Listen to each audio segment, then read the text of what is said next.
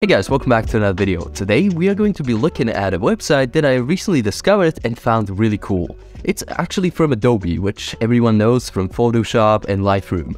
But they have a new AI feature that I really wanted to try with you guys. So the feature itself is actually kind of targeted towards like podcasts and long listening experiences where the audio quality really matters. But I know that pretty much everyone likes to watch videos that have good audio too. So I'm actually going to be using this feature for this whole video. And please let me know in the comments below how it turned out and how it actually sounds in the end. So let's get some audio files so you can actually hear some differences. And one of the quickest ways, and probably the microphone that most of us have, is, well, in our phone. So I just opened audio recordings over on my iPhone and I'm just gonna record a quick segment. Like for example, this is an audio recording of the test footage that I want for the video. So with our test sample ready, we are going to jump on the website of podcast.adobe.com. And here at the top panel, you can see quick tools. We are going to click on that and click on Enhance Speech, which is the feature that we want to try out today. As you can see, I forgot to log in, so I'm gonna do that quickly. Okay, so sorry about that. I just logged in, and of course, Adobe uses your Creative Cloud account. So in the meantime, I have also transported my file from my iPhone over to my PC.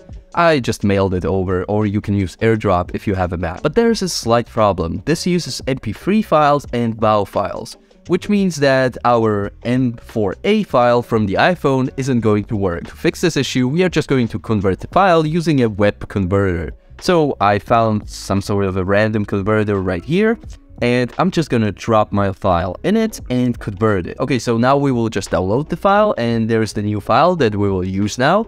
And we can head over to Adobe, close this other website, and now simply drag it into the highlighted part, and voila, Adobe is doing its magic. Again, there's a slight wait time for it to do its processing and optimizing your audio, and I'll be back with you when that's done. So I downloaded the file, and here is what the difference sounds like. An audio recording of the test footage that I want for the video. An audio recording of the test footage that I want for the video. There's a huge difference, right?